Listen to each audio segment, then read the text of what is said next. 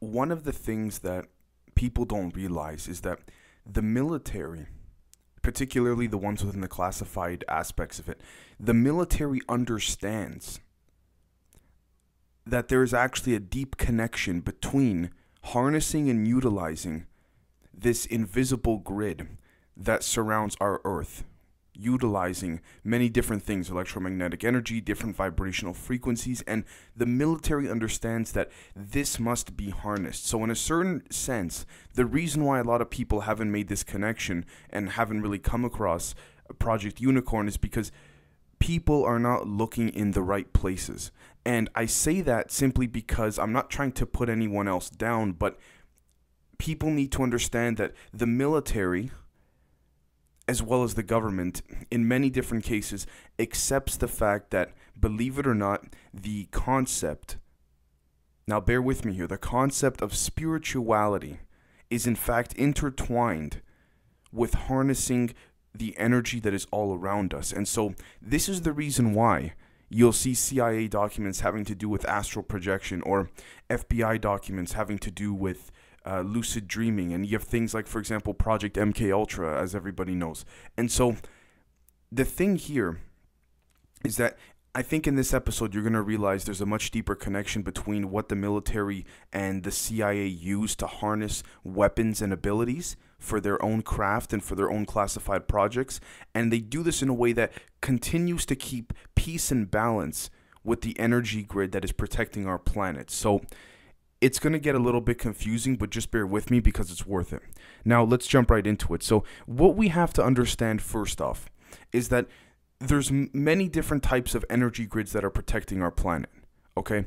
And one of the major things that kind of reveals this secret to us without us needing to be told is that if we take a step back and we look at the pyramids in one form or another, and I'm not going to say I know exactly what they were all for, however, I know for a fact the pyramids were used to harness energy, and not just the pyramids in Egypt. I'm talking about pyramids all over the world. The ones in China, the ones in Mexico, the ones in Europe, all over the place. They're still finding pyramids now that seem to have been tens, if not hundreds of thousands of years old. So clearly something was being utilized here to harness a particular type of energy. Now, whether that was for communicating with other planets in the stars, or harnessing the ability to heal people here, utilizing the energy from the sun and from space and aligning it in a way that's mathematically perfect, this is no coincidence.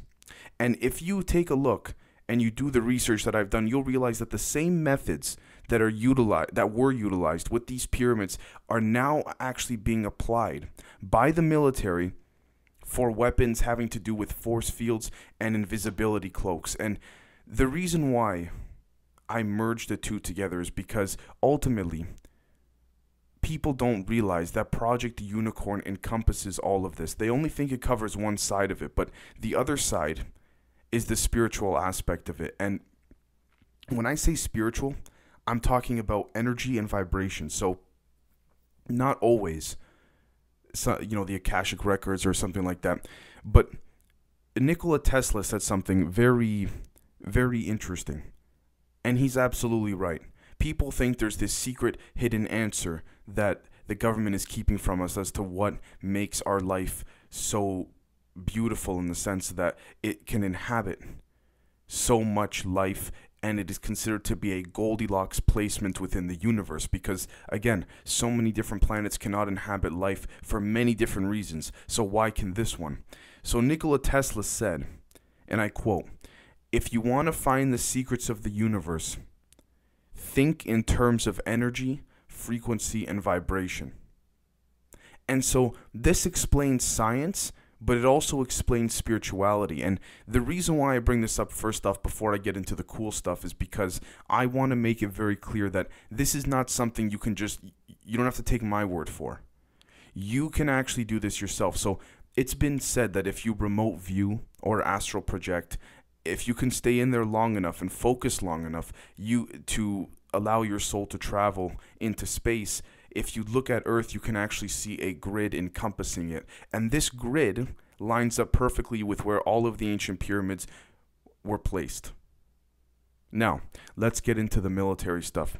The military understands they need to harness these magnetic frequencies and these vibrations, particularly in accordance with the grid that surrounds Earth, in order for them to gain the maximum advantage of the weapons that they're building.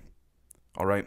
And so people don't realize that when I say force field, I'm not just talking about the traditional sense of the word that you would see in the movies, a type of shield that protects you. I'm talking about a shield of sorts that essentially becomes impenetrable.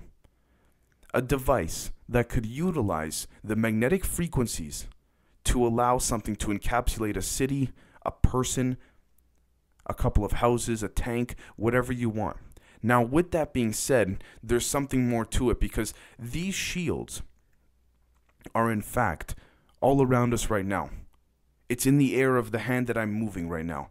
It's in the air that you're breathing. The difference is this. The force field is all around us, but we need to harness that energy and kind of squish it together. And so the way the universe works energetically, at least according to Project Unicorn, is that the energy is all around us, but it's distributed fairly separately. It's pretty spread out. But if they were able to make a device that could harness the energy within a particular vicinity and bring it together, kind of squish it together, you would then create enough vibrational pull or vibrational strength to create this force field. And so what happens is that when the energy that comes in and sucks in together to create this force field, you would think, okay, well, what the energy that just kind of sucked in, that means there's empty energy of where this energy used to be.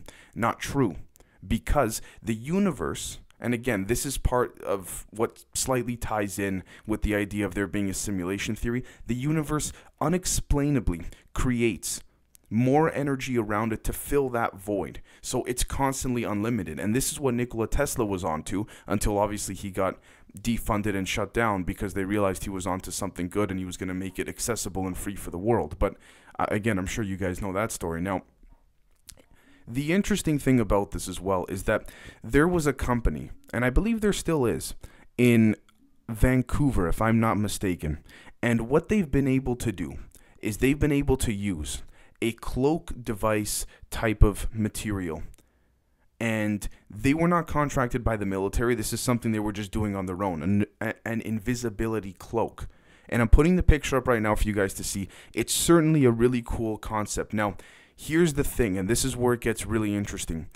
This is a company that discovered this. I'm sure the military already knows about it. I'm sure the military's had this for quite some time. This is the same material that is put on top of multiple different craft that they're testing out. It's very simple. It's like putting a piece of paper on top of a car, or a blanket over a car. And this is the invisibility cloak device, invisibility mechanism that's used. Now, this is when it gets extremely cool, because based on the experiments recorded in Project Unicorn, when this cloaking material or fabric, or I guess we could call it blanket, so to speak, has been placed on these craft, you cannot see the craft. It's completely transparent. However, what you can see if they walk by are supposedly spirits or some type of telepathic energy that can now be visually seen with the human eye. So we can't see the device that they're trying to cover up, but we can see other things. And that's very interesting, because that's not an attribution to the material that's been made by, say, this company, or the material or technology that the military has. This is attributing to the idea that although the human eye may become invisible to one thing, it opens up the door to another thing. And so what happens here is that you now start seeing things that are completely non-human. And of course the military has utilized this. And there's also speculation that this may be part of Project Bluebeam when it comes to, projecting and staging some type of invasion or some type of second coming of Christ or whatever. But anyways, I've done a video on that if you guys want to check it out. But the thing here is that it's not just like this is rumored or speculation or there was a whistleblower or a leaker. This is being patented. This is being patented all over. And it's not really difficult to look at, because when you take a step back and you say, okay, wait a minute. How are you putting this together, Dave, when you're seeing all these things? I'm putting it together because these patents line up perfectly with what the pyramids and the grids around the world and the ancient scriptures and texts have been able to formulate and have been able to withstand over time. And so, again, Boeing has admitted they're working on a real-life force field. And so when a company that's either contracted by the government or is a direct government agency asset talks about this, it means they've probably had it for 50 years now at the very least. And so the force fields are also interesting because they can allow things to bounce off of them. And believe it or not, and I never usually say this, but it seems like, based on the research I've done with Project Unicorn, these force fields may look or resemble similarities to what you see in movies. I mean, in the movies in Hollywood, they've kind of done many different examples or styles of what a force field would look like. But at some point, it comes from somewhere. And this is the next part of it. The next part of Project Unicorn details the CIA directly getting involved with Hollywood to push more superhero entertainment films in order to prepare humanity for the technology that may become public in the near future. Which is insane, because we all knew from the beginning the CIA had assets placed in the entertainment industry all over, not just the US, but the world. Because when you influence entertainment or influence the minds of the masses, you need to use television or some type of, or radio or the internet or something to get your message out. And the CIA, they understand this. They know. And so it's not a coincidence that in the last 10 to 15 years, superhero films have sprung up like crazy, particularly superhero films that show and utilize new technology.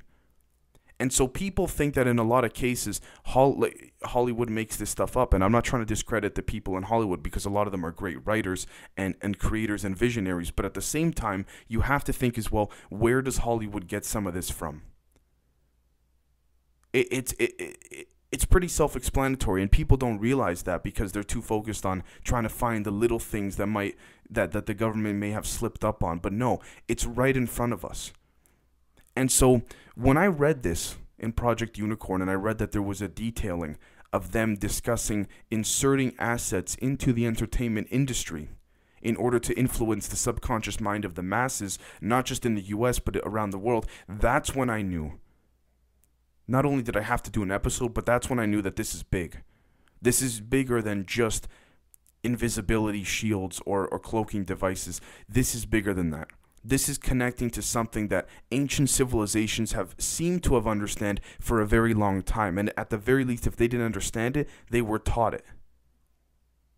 So ultimately, I'm gonna put all of the evidence down in the description, and if you're watching on YouTube, and you can decide for yourself. But folks, it's pretty self-explanatory. I spent hours researching this, and you can't not think that there is a connection along the lines here. And when you look at the different attributes of Project Unicorn, you can see that the military clearly understands, whether it's their plasma weapons, their laser weapons, their lightning bolt of God weapons, their Project Thor, which I did an episode on a couple weeks ago. They all understand they need to harness the energy surrounding the earth. And the ancient civilizations understood this as well. And so I don't think that it's that radical or that far out there to presume that the military and the intelligence agencies understand that the real weapons come from harnessing the natural vibrations in the air. And so when they discovered this long ago, they realized over time we're going to have to implement this idea into mainstream society so people will become accustomed to this type of technology, and they do it through entertainment. So let me know what you guys think, because it may not have been the most interesting subject, but it's certainly something to think about, because these technologies can probably do things that I wish I knew about, that we don't know yet publicly. I think invisibility and shields and force fields is just the very beginning of it. So again, let me know what you guys think, and we'll catch you next time. Thank you.